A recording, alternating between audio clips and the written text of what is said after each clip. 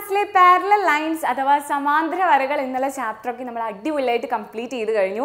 ഇനി നമുക്ക് അറിയേണ്ടത് അതിൽ ഇമ്പോർട്ടൻ്റ് ആയിട്ടുള്ള കുറച്ച് ക്വസ്റ്റ്യൻസ് ആണ് അല്ലേ. ഈസി ആയിട്ട് നമുക്ക് എങ്ങനെ പഠിക്കാം, ഈ ഒരു ചാപ്റ്ററിൽ നിന്ന് നമുക്ക് ചോദിക്കുന്ന ക്വസ്റ്റ്യൻസ്, എക്സാമിന് ഉറപ്പായിട്ടും ചോദിക്കുന്ന ക്വസ്റ്റ്യൻസ് എങ്ങനെ ഈസി ആയിട്ട് പഠിക്കാം എന്നുള്ളതാണ് ഇനി നമുക്ക് മുന്നിലുള്ള ടാസ്ക് എന്ന് പറയുന്നത് അല്ലേ. നമുക്കറിയാം കുറേ ക്വസ്റ്റ്യൻസ് ഈ ഒരു ചാപ്റ്ററിൽ നിന്ന് ചോദിക്കും, വളരെ ഇമ്പോർട്ടൻ്റ് ആയിട്ടുള്ള ക്വസ്റ്റ്യൻസ് ആണ്, റിപ്പീറ്റഡ് ആയിട്ട് ചോദിക്കുന്നതാണ്, ഇതെല്ലാം നമുക്കറിയാം. പക്ഷെ നമുക്ക് എന്താണ് വേണ്ടത്, എക്സാമിന് എത്രയും പെട്ടെന്ന് നമുക്ക് എന്ത് ചെയ്യണം, ശരിയായിട്ടുള്ള ഉത്തരത്തിലേക്ക് വേഗം എത്തണം അല്ലേ.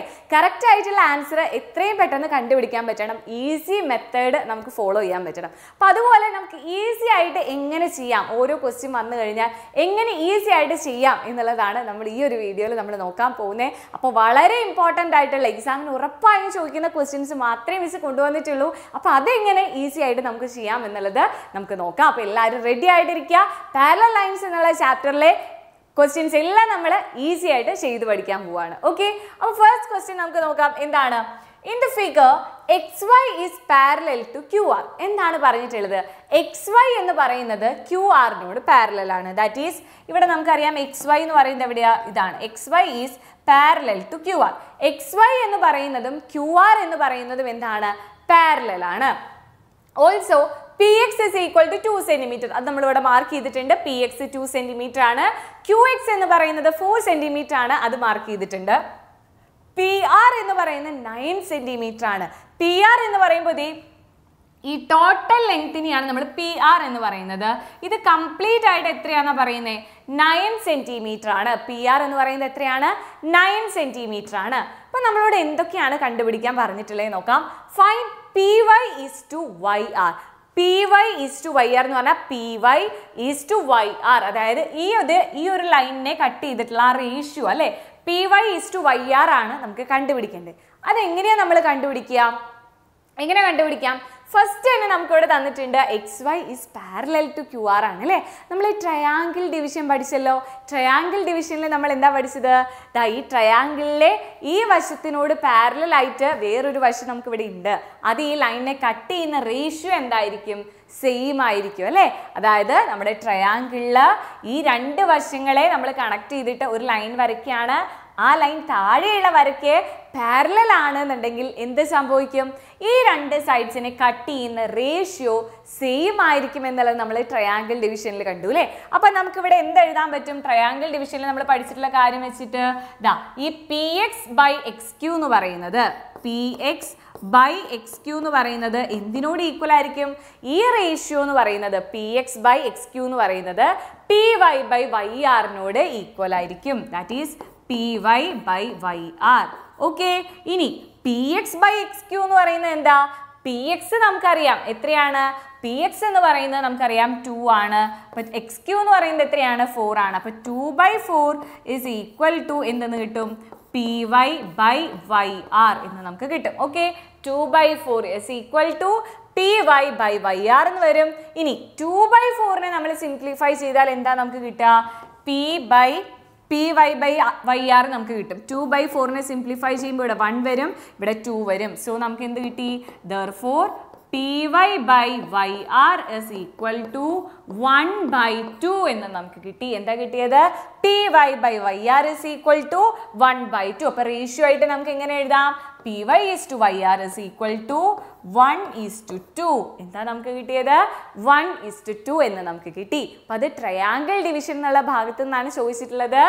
ഈ രണ്ട് ലൈൻസ് പാരലൽ ആണെങ്കിൽ ഈ രണ്ട് സൈഡ്സിനെ കട്ട് ചെയ്യുന്ന റേഷ്യോ സെയിം ആയിരിക്കും. അതിൽ നിന്ന് നമ്മൾ എന്ത് എഴുതി, PX/XQ is equal to PY/YR. അതിൽ നിന്നാണ് നമുക്ക് 1:2 കിട്ടിയത്.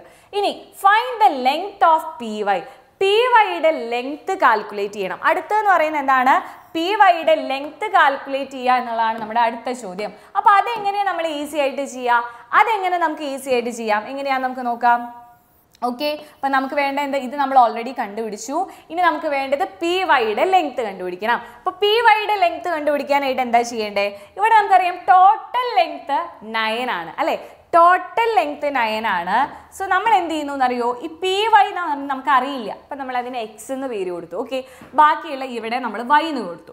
ഓക്കെ, അപ്പോൾ ഇത്രയും ദൂരം X ആണ്, ഇത്രയും ഡിസ്റ്റൻസ് Y ആണ്. നമുക്ക് കണ്ടുപിടിക്കേണ്ടത് X ആണ്. എക്സ് പ്ലസ് വൈ നമുക്കറിയാം എത്രയാണ് 9 ആണ് അല്ലേ. എക്സ് പ്ലസ് വൈ ഈ രണ്ട് ലെങ്ത്തും കൂടി ആഡ് ചെയ്താൽ ടോട്ടൽ ലെങ്ത് ആയിട്ടുള്ള 9 കിട്ടും. ഇനി നമുക്കറിയാവുന്ന വേറൊരു കാര്യം ഉണ്ടല്ലോ, P Y by why are is equal to 1/2 അല്ലേ. P Y by why are is equal to 1/2 ആണ്. പി വൈ എന്ന് പറയുന്നത് നമ്മളിപ്പോൾ എന്തായിട്ട് എടുത്തു, എക്സ് ആയിട്ട് എടുത്തു. അപ്പം നമുക്കിവിടെ എന്തെഴുതാം, X by Y is equal to 1/2 അല്ലേ. X by Y is equal to എന്തെന്ന് എഴുതാം, 1/2 ആണെന്ന് എഴുതാം. ഇതിൽ നിന്ന് നമുക്ക് ഇതേപോലെ ക്രോസ് മൾട്ടിപ്ലിക്കേഷൻ ചെയ്ത് എന്താ കിട്ടുക, ഇങ്ങനെ നമ്മൾ ക്രോസ് ചെയ്ത് കഴിഞ്ഞാൽ 2x is equal to y എന്ന് കിട്ടും അല്ലേ. എന്താ കിട്ടുക, 2x is equal to y എന്ന് കിട്ടും. നമുക്ക് ഓൾറെഡി അറിയാം എന്താണ്, എക്സും വൈയും കൂടി ആഡ് ചെയ്താലേ എന്താണ്, എക്സും വൈയും കൂടി ആഡ് ചെയ്താൽ 9 ആണ്. അപ്പോൾ ഈ 2x is equal to y എന്നുള്ളത് നമ്മൾ ഇവിടെ എന്ത് ചെയ്യുക, സബ്സ്റ്റിറ്റ്യൂട്ട് ചെയ്ത് കൊടുക്കുക. വൈക്ക് പകരം എന്ത് കൊടുക്കുക, 2x എന്ന് കൊടുക്കുക. അപ്പോൾ X plus 2x is equal to 9 എന്ന് വരും. That is 3x is equal to 9.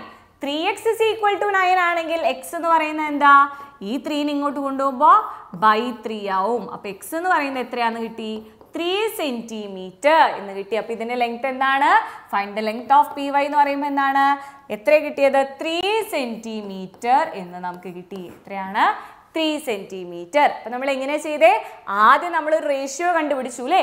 ആ റേഷ്യോ ഉപയോഗിച്ചിട്ടാണ് നമ്മൾ എന്ത് ചെയ്യുന്നത്, സെക്കൻഡ് പാർട്ട് ക്വസ്റ്റ്യനും കംപ്ലീറ്റ് ചെയ്യുന്നത്. ക്ലിയർ ആയല്ലോ. വളരെ സിമ്പിൾ ആയിട്ടുള്ള ക്വസ്റ്റ്യൻ ആണ്. ട്രയാങ്കിൾ ഡിവിഷൻ എന്നുള്ള ഭാഗത്ത് നിന്ന് എപ്പോഴും ചോദിക്കുന്ന ഒരു ക്വസ്റ്റ്യൻ ആണ് കേട്ടോ. ഓക്കെ, അങ്ങനെയാണെങ്കിൽ നമുക്ക് അടുത്ത ക്വസ്റ്റ്യൻ നോക്കാം. എന്താണ് അടുത്ത ക്വസ്റ്റ്യൻ പറയുന്നത്, ഇതേപോലെ തന്നെ നമ്മുടെ ട്രയാങ്കിൾ ഡിവിഷനിലുള്ള ഒരു ക്വസ്റ്റ്യൻ ആണ്. നോക്കിക്കേ, in the figure P Q is parallel to B C. P Q എന്ന് പറയുന്നതും ബി സി എന്ന് പറയുന്നതും പാരലൽ ആണ്. എ പി എന്ന് പറയുന്നത് 4 സെന്റിമീറ്റർ ആണ്. അപ്പോൾ എ പി എന്ന് പറയുന്നത് എത്രയാണ്, 4 ആണ്. എ ബി എന്ന് പറയുന്നത് 12 ആണ്. എ ബി 12 ആണ് എന്ന് പറഞ്ഞു കഴിഞ്ഞാൽ ഈ ടോട്ടൽ ലെങ്ത് 12 ആണ്. ഓക്കെ, ഈ ടോട്ടൽ ലെങ്ത് 12 ആണെങ്കിൽ ഇപ്പൊ തന്നെ നമുക്ക് എന്ത് എഴുതാൻ പറ്റും, ഇവിടെ 4 ആണെങ്കിൽ ഇവിടെ എത്രയാ, ബി പി എന്ന് പറയുന്നത് എത്രയാ, 8 ആണ് അല്ലേ. ടോട്ടൽ 12 ആണ്, ഇത് 4 ആണെന്ന് നമുക്ക് തന്നിട്ടുണ്ടെങ്കിൽ അപ്പൊ തന്നെ നമുക്ക് എന്ത് എഴുതാം, ബാക്കിയുള്ള ലെങ്ത് 8 ആണെന്ന് എഴുതാലോ. അപ്പൊ നമ്മൾ അത് 8 എന്ന് എഴുതി. ഇനി എ സി 15 ആണെന്ന് തന്നിട്ടുണ്ട്. എ സി ഈ ടോട്ടൽ ലെങ്ത് നമുക്ക് തന്നിട്ടുണ്ട് 15 ആണ്. അപ്പൊ എ സി നമുക്ക് കിട്ടി 15 ആണെന്നും തന്നിട്ടുണ്ട്. ഇനി എന്താണ്, find A P is to A B. A P is to A B ആണ് നമ്മളോട് ഫസ്റ്റ് ചോദിച്ചിട്ടുള്ളത്. എങ്ങനെ കണ്ടുപിടിക്കാം, A P is to A B, അതായത് A P by A B. A P by A B എന്താ വരിക, നമുക്കറിയാം എ പി എത്രയാണ്, എ പി എന്ന് പറയുന്നത് നമുക്ക് കിട്ടിയിട്ടുണ്ട്. എ പി നമുക്ക് ഓൾറെഡി തന്നിട്ടുണ്ട് 4 ആണ്.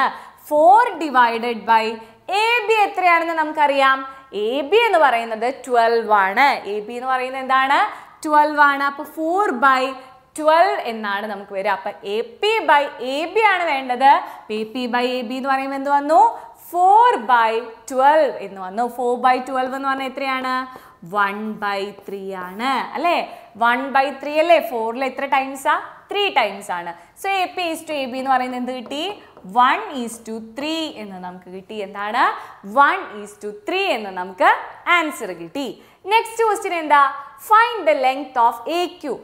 ഈ എ ക്യു എത്രയാണെന്നാണ് കണ്ടുപിടിക്കേണ്ടത് അല്ലേ. അപ്പോൾ എ ക്യു നമുക്ക് അറിയില്ല. അപ്പം നമ്മൾ എന്ത് ചെയ്തു, അതിനെ എക്സ് എന്ന് വിളിച്ചു, ഇവിടെ നമ്മൾ വൈ എന്ന് കൊടുത്തു. ഓക്കെ, ഇനി നമുക്ക് എക്സ് ബൈ വൈ എത്രയാണെന്ന് നമുക്ക് അറിയോ, എക്സ് ബൈ വൈ എത്രയാണെന്ന് അറിയാവോ, ഇല്ല. എക്സ് ബൈ വൈ എത്രയാണെന്ന് നമുക്കറിയില്ല. പക്ഷേ ഈ 2 ലൈൻസ് പാരലൽ ആയതുകൊണ്ട് ഈ 2 ലൈൻസ് തമ്മിൽ കട്ട് ചെയ്തിട്ടുള്ള റേഷ്യോ സെയിം ആവുമെന്ന് നമുക്കറിയാലോ. അപ്പോൾ ആ കാര്യം നമുക്ക് എഴുതി വയ്ക്കാം. എന്താണ്, A P by P B is equal to എന്താണ്, A Q by Q C ആണ്. അതിൽ ഡൗട്ട് ഇല്ലല്ലോ. ഇത് നമ്മളിവിടെ പാരലാണെന്ന് നമുക്കറിയാം. സോ ഈ 2 ലൈൻസിനെ കട്ട് ചെയ്തിട്ടുള്ള റേഷ്യോ സെയിം ആണ്. അതിൽ നമുക്ക് A P by A B നമ്മൾ already A P by P B എന്താ, എ പി എന്ന് പറയുന്നത് 4 ആണ്, പി ബി എന്ന് പറയുന്നത് എത്രയാണ്, 8 ആണ്. അപ്പോൾ A P by P B എന്ന് പറയുമ്പോൾ 4/8 ആണ്. 4/8 is equal to A Q നമ്മൾ എക്സ് ആയിട്ടാണ് എടുത്തിട്ടുള്ളത്, എക്സ് ബൈ വൈ എന്ന് വന്നു. Okay, 4/8 is equal to x by y.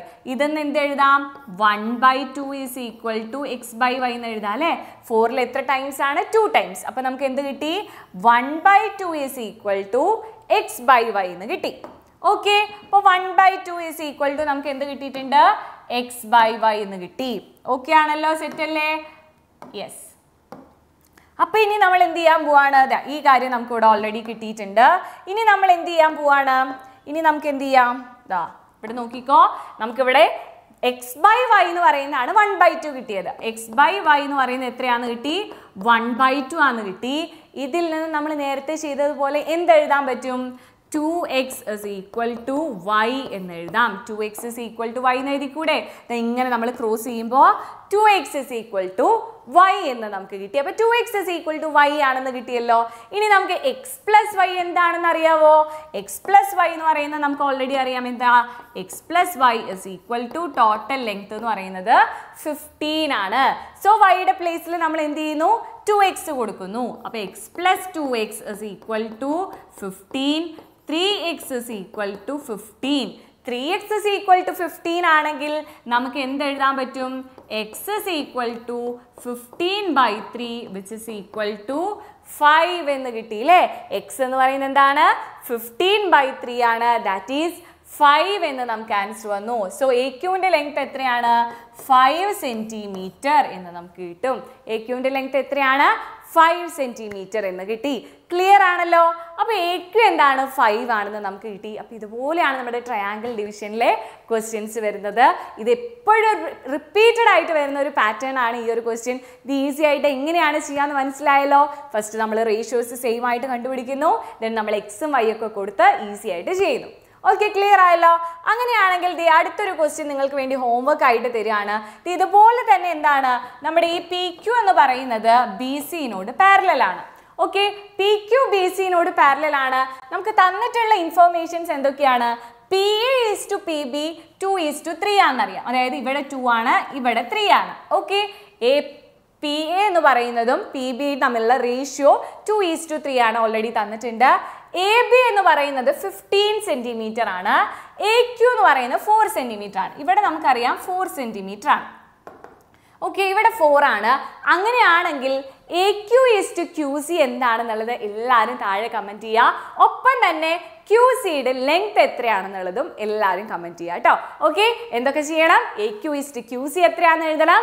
അതുപോലെ തന്നെ QCയുടെ ലെങ്ത് എത്രയാണെന്നുള്ളതും എല്ലാവരും എന്ത് ചെയ്യുക? താഴെ ഒന്ന് കമൻറ്റ് ചെയ്യുക. അപ്പോൾ ഇതുപോലെ അടിപൊളിയായിട്ട് നമ്മുടെ ഈ ഒരു ചാപ്റ്ററിലല്ല, നമ്മുടെ ക്ലാസ് 9ലുള്ള എല്ലാ ചാപ്റ്റേഴ്സിൻ്റെയും പ്രീവിയസ് ഇയർ ക്വസ്റ്റ്യൻസും അതുപോലെ ഷുവർ ക്വസ്റ്റ്യൻസും ഒക്കെ ഡീറ്റെയിൽ ആയിട്ട് ഡിസ്കസ് ചെയ്യണമെന്നുണ്ടെങ്കിൽ നിങ്ങൾക്ക് വേണ്ടി നമ്മുടെ ആൽഫ ബാച്ച് വെയിറ്റിംഗ് ആണ്. അപ്പോൾ വേഗം തന്നെ നമ്മുടെ ക്ലാസ് 9ന്റെ ആൽഫ ബാച്ചിലേക്ക് ജോയിൻ ചെയ്യുക. നമ്മുടെ എക്സാമിനർ ഫാമിലിയിലെ എല്ലാവരും നിങ്ങൾക്ക് സൂപ്പർ മാർക്ക് വാങ്ങിത്തരാൻ വേണ്ടിയിട്ട് ഇവിടെ സെറ്റാണ്. അപ്പോൾ ജോയിൻ ചെയ്യുന്ന നമ്പറൊക്കെ താഴെ കാണിക്കുന്നുണ്ട്. അപ്പോൾ ഇത്രയും പെട്ടെന്ന് തന്നെ ജോയിൻ ചെയ്യുക. അതുപോലെ നമ്മുടെ പാരലൽ ലൈൻസ് എന്നുള്ള ചാപ്റ്റർ നല്ല ഡീറ്റെയിൽ ആയിട്ട് നമ്മൾ എടുത്തിട്ടുണ്ട്, നമ്മുടെ യൂട്യൂബ് ചാനലിൽ വന്നിട്ടുണ്ട്. അപ്പോൾ എന്ത് ചെയ്യുക? അതും എല്ലാവരും എടുത്ത് കാണാം. അതിനുശേഷം നമ്മുടെ ഈ ഒരു പ്രോബ്ലത്തിന് ഉത്തരം എല്ലാവരും ചെയ്തിട്ട് താഴെ കമൻറ്റ് ബോക്സിൽ ഒന്ന് അറിയിക്കുക കേട്ടോ.